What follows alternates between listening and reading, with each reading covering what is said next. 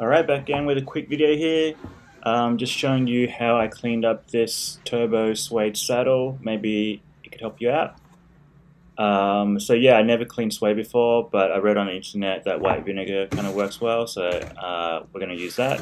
So white vinegar, and just put in a little yogurt container, and then use an old toothbrush just to kind of work it in.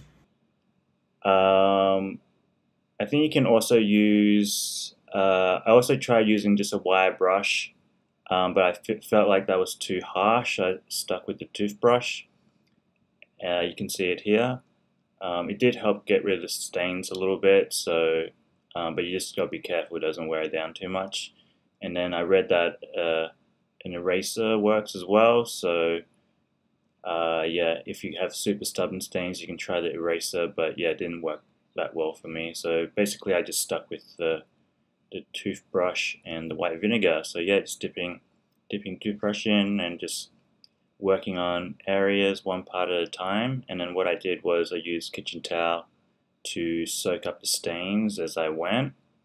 Yeah, they say don't use water on suede because it'll wreck it, so yeah, be careful of that. Yeah, that's pretty straightforward.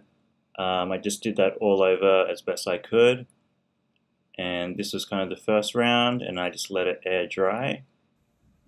Yeah, you can kind of see how it looks after the first time. Yeah, got rid of some of the stains, so I was pretty happy about that. And then after it dried, I just brushed it down with a dry toothbrush and just got rid of all the extra dirt.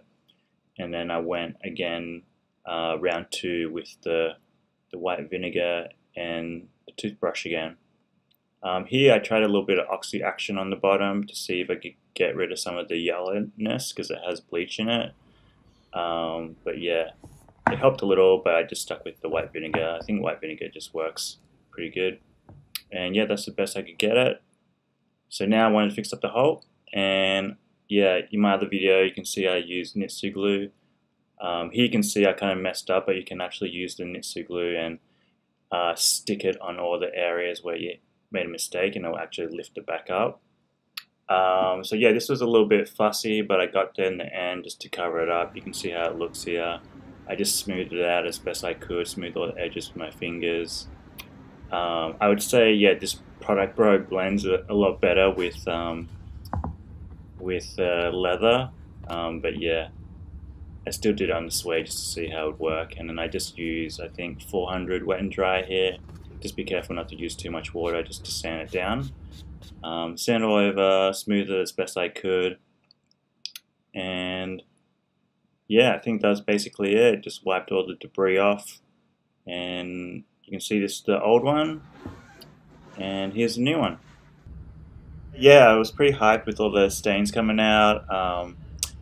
Yeah, I think that worked really well. I think, yeah, for knitsuglue, probably doesn't look the best for most people, but it's going to protect it, and I'm just chucking it on my commuter wrap bike anyway. So maybe in the future I might give it a full wrap, I don't know, but yeah, let me know what you think in the comments. And yeah, stay tuned for the next video.